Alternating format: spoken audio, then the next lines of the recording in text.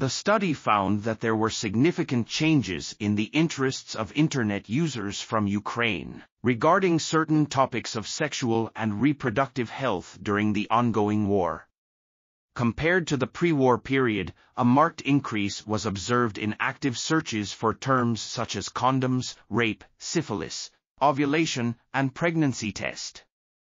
This suggests an increased need for information regarding sexual and reproductive health among Ukrainian citizens during the ongoing armed conflict. The analysis of trends among Internet users' interests can be a valuable source of knowledge for decision-makers, including human rights organizations, regarding the scope and coordination of activities aimed at protecting the sexual and reproductive health of the inhabitants of Ukraine. This article was authored by Joanna, Błajda, Kucab, Aldona, Miazga, and others. We are RTCLTV, links in the description below.